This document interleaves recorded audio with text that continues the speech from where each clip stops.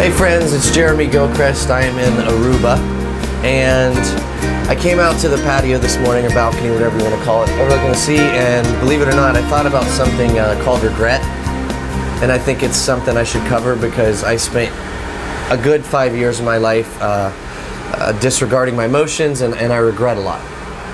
And when I think of the word regret, I think of the opposite, which is usually feeling compelled to do something. And I want to tell a short story so you get it, because it's really cool. I have family in Cleveland, Ohio.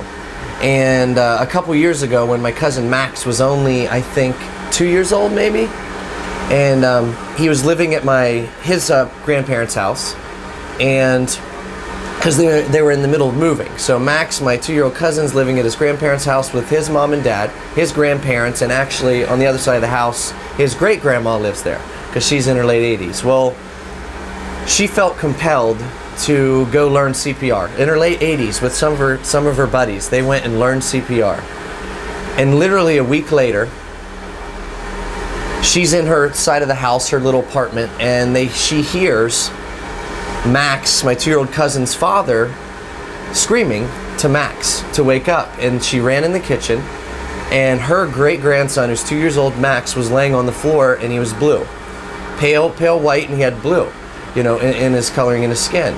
And his father didn't know what to do. So Max, 2-year-old, is passed out. Father doesn't know what to do, and his 89-year-old grandmother literally does CPR on her 2-year-old grandson and saves him. 89-year-old grandma does CPR on her 2-year-old grandson and saves him. Point being, she felt compelled to do something. And that was go learn CPR with her friends because she wanted something to do, and she never did it her whole life, and one of her answers was she wanted to learn something new. I mean, it made the newspapers and everything. So what's the point of the story? It's the great-grandma felt compelled to learn something new, challenge herself, and the result of that was she saved her 2-year-old great-grandson. Who knows how the story could end, you know, if that didn't happen? I mean, can you imagine? So in telling you that, I want to tell you this. When you feel compelled to do something, it might not be, you know, save someone's life or anything else, but, you know, you've got to follow your instincts. Trust who you are as a human. You know, God gave us those abilities. Follow them. Live with them. So I want to end like this. If you like the video, click like, share it. If there's certain people you know that need to see it, right? Test yourself, test the waters, and go out and feel compelled every day to do something and go do it.